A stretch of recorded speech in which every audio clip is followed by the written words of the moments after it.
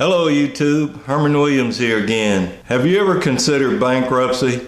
Are you perhaps considering bankruptcy now? How does bankruptcy work anyway, and what are the long-term consequences? Well, today we're going to talk about all of those things and more.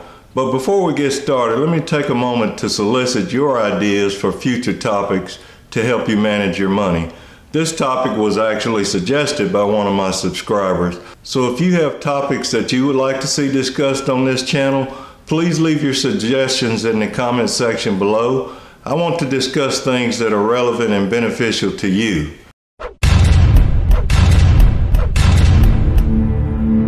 Now, on to today's lesson, bankruptcy. I'm sure you've probably heard that filing bankruptcy is the worst thing you can do and that it will haunt you for life. Often when someone is considering bankruptcy, they're at a pretty low point financially and often feel like all hope is lost. I know some of you may be fans of Dave Ramsey and have heard Dave say that you should never file for bankruptcy. Well, if you know Dave's story, you also know that he too filed for bankruptcy at one point in his life.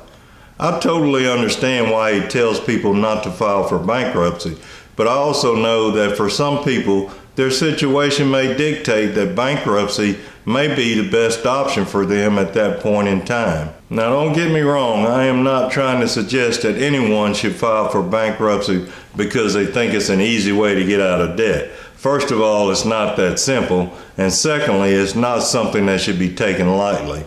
What I hope to do with this video is arm you with the knowledge you need to make an informed decision if you find yourself facing such a tough situation. I'm also going to give you some tips on how to possibly recover from bankruptcy faster than you thought, so that you can get back on track to reaching your goals of financial security and independence. First, let's talk about the different types of bankruptcy and which ones may be of benefit to you.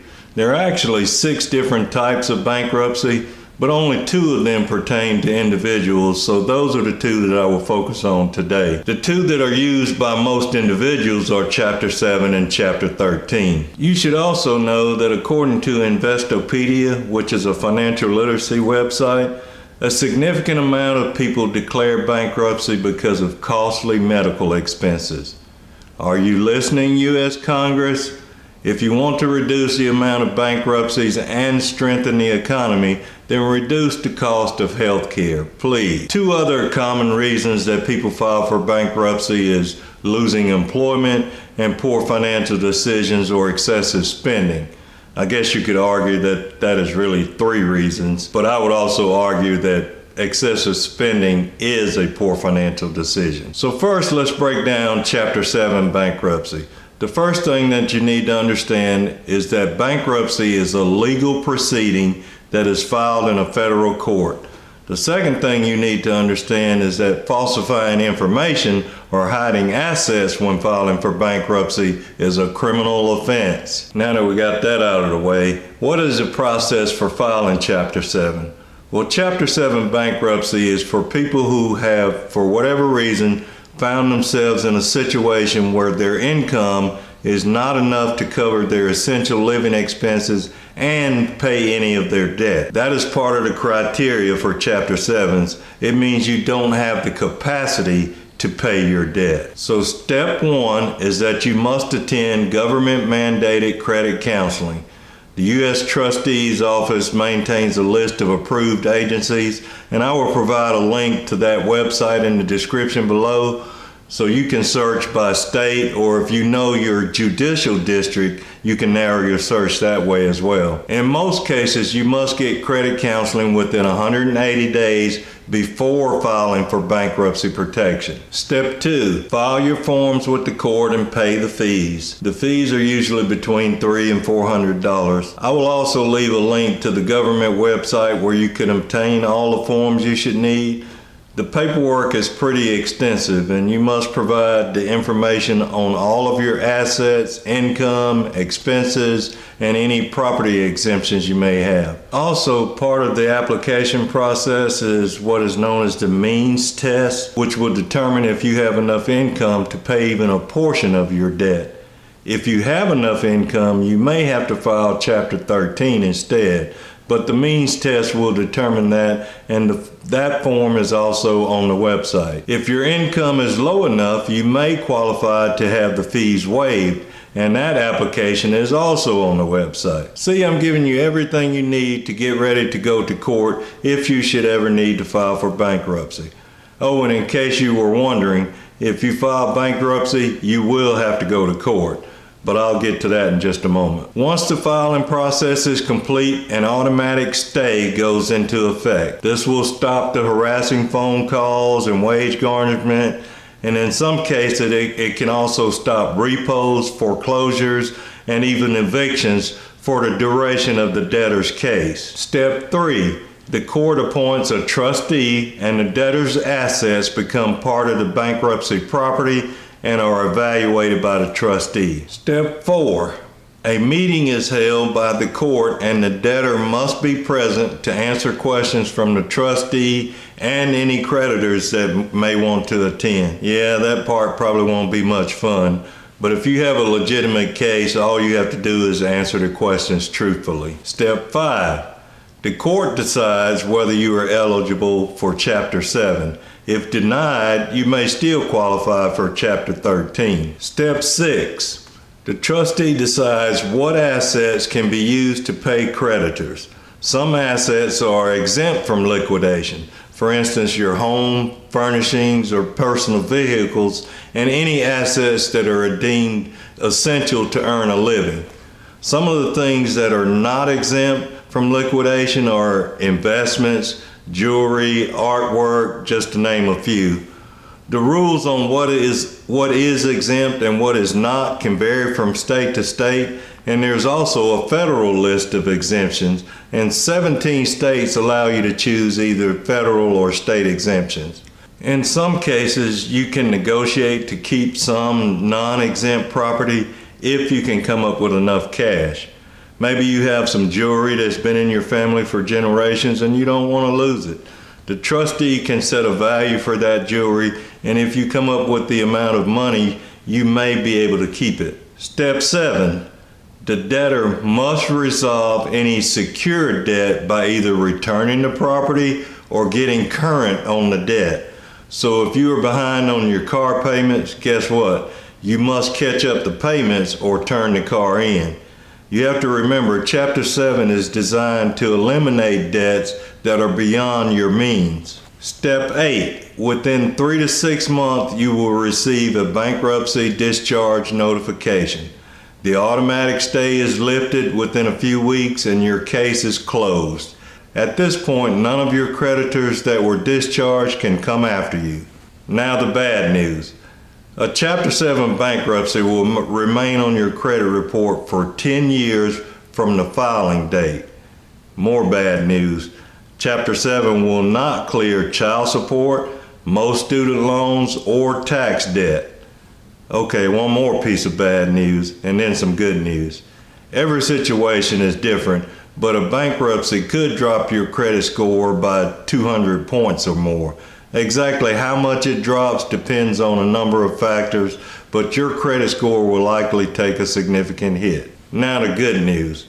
Even though bankruptcy will remain on your credit report for 10 years, if you will take some simple steps and be diligent about managing your finances, you can have your credit score back in respectable range within 18 to 24 months. Step 1 of getting that done is, as soon as your case is closed and your debts are discharged, apply for a secured credit card.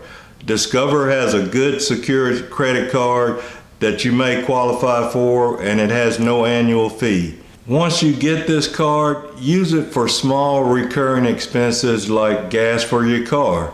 Here's the trick to using this card to rebuild your credit. Never ever allow your balance to exceed 29% of the credit card's limit. At 30% utilization and above, your credit score will take a hit. But by keeping it under 30%, you are demonstrating that you can manage your debt. Also be sure to pay the balance in full every month. Step 2 of rebuilding your credit. Pay all of your remaining debt on time, every time. Do not allow late payments to show up on your credit report. Late payments fall under the credit history section of your credit report, and this is the most heavily weighted section, making up 35% of your credit score. This is also the section where your bankruptcy will appear, so the more you demonstrate good behaviors in this area, the less impact a bankruptcy will have. Step 3 of rebuilding your credit. If you have a card that is paid for or other collateral that you can use, take out a small personal loan that you can pay off in 1 year. Because the collateral is worth more than the loan, and the bank also knows that you can't file bankruptcy again anytime soon, you will likely get approved. Every situation is different and not everyone will qualify. If you do qualify, be prepared to pay a higher than normal interest rate due to the bankruptcy and where your credit score might be. Only borrow what you know you can afford, and again, make every payment on time. Step 4, do not apply for any other credit. Even if you are approved, this will be considered a hard inquiry and it will drop your credit score. It won't drop a lot, but at this point we're trying to make it go up, not down. So even if it's only temporary, we don't want to drop your credit score. If you will follow these steps, you can recover from a Chapter 7 bankruptcy faster than you might think. So what about Chapter 13? Chapter 13 is not a discharge of debt, but rather a reorganization of the payment plan for that debt. Payments are made to a trustee who then distributes the money to your creditors. Several of the steps in Chapter 13 are the same as those for Chapter 7. You must get credit counseling, except with Chapter 13, you will also develop a repayment plan during your credit counseling sessions. You will also need an attorney with Chapter 13, and the attorney can assist in developing your repayment plan. You will file your paperwork with the court and submit your repayment plan and pay your fees at that time. After filing, an automatic stay is put in effect and a trustee is assigned, just like in Chapter 7. You will have to meet with your creditors in court, and within 45 days a confirmation hearing will be held. Your lawyer will also work with your creditors to try to negotiate the best terms possible on your behalf. At the confirmation hearing, the court could rule that you have insufficient income and change the filing to Chapter 7. After your repayment plan is complete, the record of bankruptcy remains on your credit report for 7 years from the date of filing. Also, during the repayment period, the debtor cannot obtain any new debt without the approval of the court. So if you need to purchase a car for transportation during the repayment period, you cannot do so without getting approval from the court in advance. The best way to recover from Chapter 13 is to have an attorney who can negotiate the best terms and pay the debt in the shortest time period possible. Because Chapter 13 is at least a partial repayment of debt, it likely won't hurt your credit score quite as much as Chapter 7, but you will still see a significant hit. Coming out of this repayment plan, you must commit to doing some of the same things I suggested for Chapter 7. Pay your bills on time every time. Never have a balance higher than 29% of your credit limit on any credit card. Staying under 10% utilization is even better. If the terms of your repayment plan allow you to keep your credit card accounts open, do not close them out of fear of getting into debt again. If you close the account, you will lose the history associated with that account, and that will likely lower your credit score. If you don't trust yourself with the card, then lock it away in a safe place, or you can cut up the card to keep from using it, but do not close the account. When you file for bankruptcy protection, you are making a commitment to the court to change your financial behaviors. And you know what I always say, change your behaviors and you can change your life. So until next time, behave well.